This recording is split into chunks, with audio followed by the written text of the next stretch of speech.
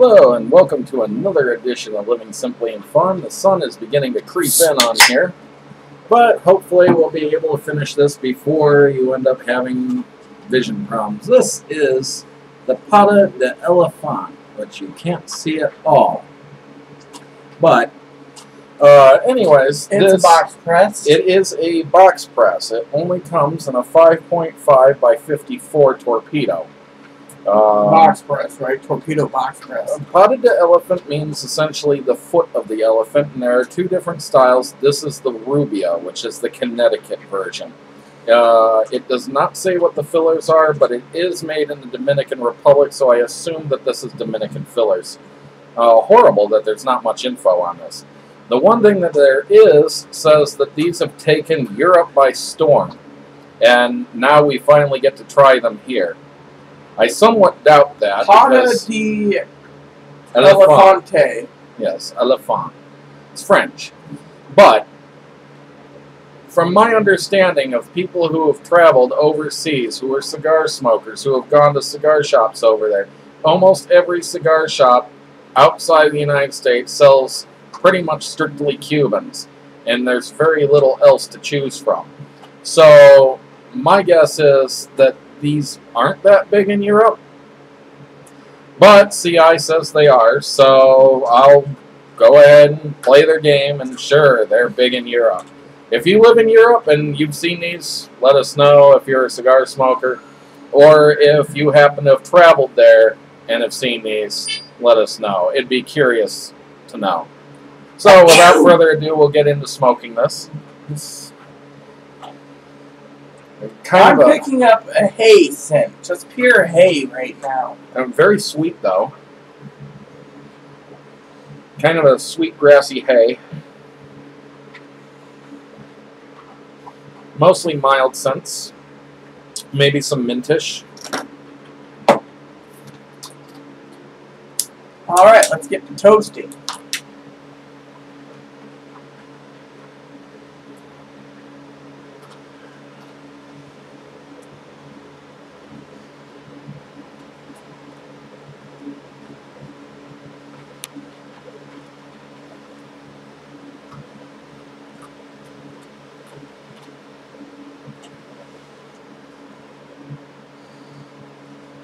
First of all, I want to say to Aaron and to you all that from what I understand, $15 a box for these was not bad. Not bad at all.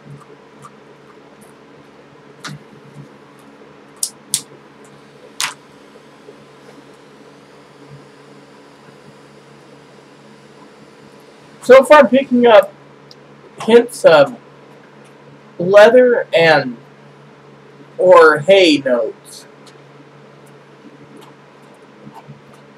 Leatherish, especially on the lips. It kind of leaves a bitter leather taste there.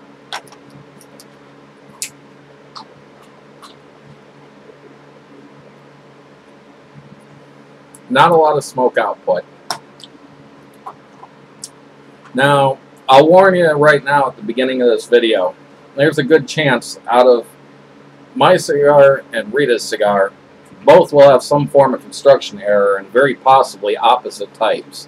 This cigar is extremely persnickety. If you smoke it too slow, it will tunnel, and it will tunnel fast, and it will tunnel bad. If you smoke it too fast, you will have canoes and wonky burns and hangnails everywhere. And the ash can be very peculiar too. It's almost like pipe tobacco is used in this rather than cigar tobacco. You didn't need to fix that. Not yet.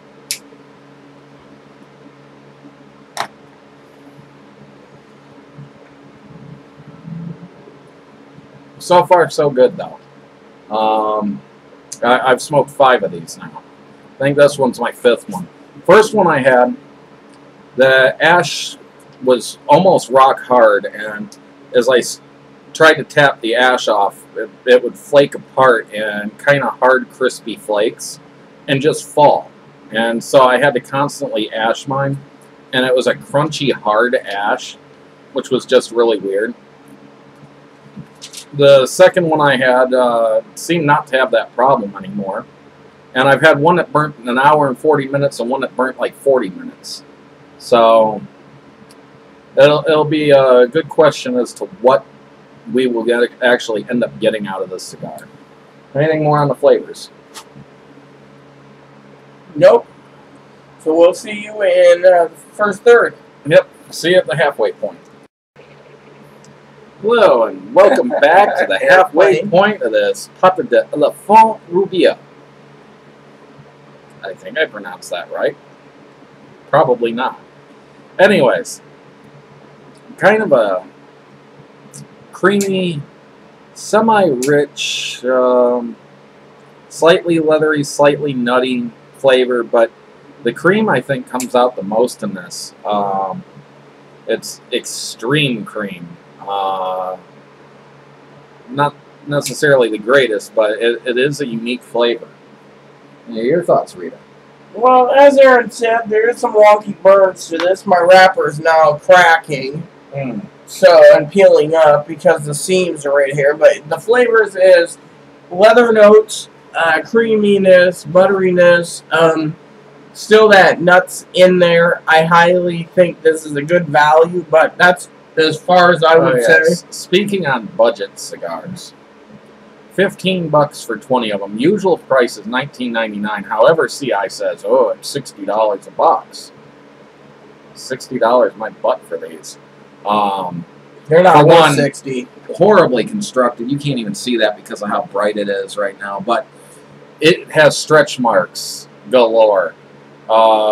It's almost bursting at the seams, and yet it's kind of squishy. It's a firm box press with nice sharp edges. No, all I want to say is the veins I'm seeing looks like they've taken pieces like the Diamante and filled them in. I mean, if you look here, you got your seam there, you got your seam, and then, well, there you have it. So it's horribly stretched. But the flavors are not horribly bad.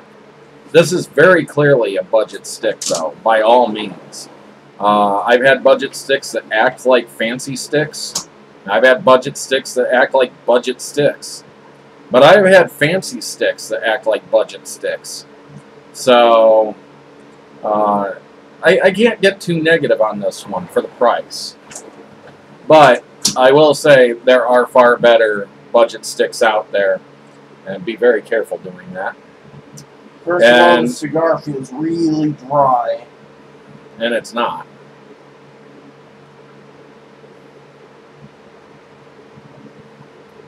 And sometimes I'm having a problem even getting smoke. And I've got a little bit of a wonky burn going right there.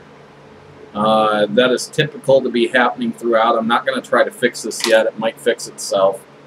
But I don't know. I wonder if it's just the outer leaf is too thick of an outer leaf, and that's why they can stretch it so much, or I really don't know. I don't know. Anyways, we'll get back to you in the final third of this if you got nothing further to add. No, sorry I went in. I just had to get the poker. So stay tuned for the final third. Oh, welcome back to the final third of this Elefante Rubia. As for the flavors on this, kind of a creamy, leathery still. The cream is rather strong. Flavor's picked up a bit. There's a bit of pepper and spice now, but not too much. The wonky burns have been a major issue for both of us. We keep passing back and forth a lighter. These are lighter killers. No doubt about that. Very, very hard to keep these from doing what they're not supposed to do. I'm not terribly impressed. I talked about budget sticks earlier. There are budget sticks, and then there are cheap sticks. And this is just cheaply constructed, cheaply crafted, but it has a decent flavor so far. Your thought? In my opinion, for $15 a box, I'd go ahead and try it. Discretion and buyer beware. This thing has just been purely wonky. There was canoeings, there's dry shoes, there's wonky burns, you know. I'd recommend that if you want to try this, because you got to end up getting a box of them, get 3 buddies or 4 buddies together and pitch in $5 each and split the box like 4 cigars each or 5 cigars each. That way you're not stuck with 20 of these things. Seriously, they will begin to get to the point that you do not want to smoke them anymore. I don't even think aging them for 10 years will do any damn good. I really don't think so either. It's just a poorly constructed. Poor man's cigars. This is it. There are better poor man's cigars out there. If you need a budget stick, there are much better budget sticks. Yeah, the Buzzage Banquet 4 is a damn good deal. However, I want to say I'm not affiliated with Holtz, but they have good customer service. Highly recommend them if you haven't tried. You can probably get a box of these on CBids for $4 or $5 though, I bet. I mean, given that they have a $20 price tag, you got to figure at least half the price or less on CBids. So yeah, and I would expect them to be going for $1 a box. This is how bad they are for 20 of them. Yeah, I don't know if I'd even put in a bid if it was $3 a box, to be honest. So there you have it. That's our review of this. I didn't get to say the final part for me is my flavors: leather and oats, creamy butteriness, light pepper, light spice. The only good thing about this cigar is it's got a good flavor. That's it. Enough said. And it's got a flavor you wouldn't want to smoke too often either. Yes. Even though it's a good flavor, you just wouldn't want to smoke it much. Oh, and we're excited. The first time this year we've gotten the snowberry tea. Not that it disappears, it's just not very good during the winter.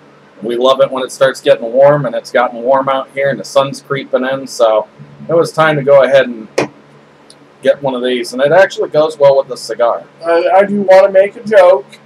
Me and Aaron, over the years, drinking this Peace Tea Snowberry is, instead of being an ordinary 24-ounce can, it's 23 ounces because Mayor Mike Bloomberg, when he was mayor in New York, probably complained about the size, so they cut it down 1 ounce to make him happy.